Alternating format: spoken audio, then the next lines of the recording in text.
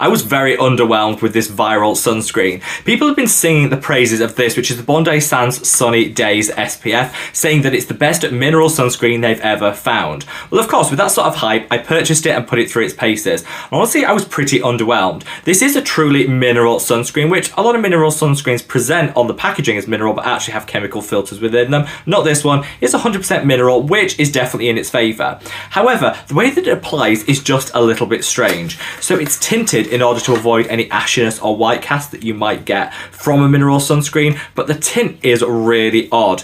It doesn't work into the skin that well and almost sits like a foundation on top.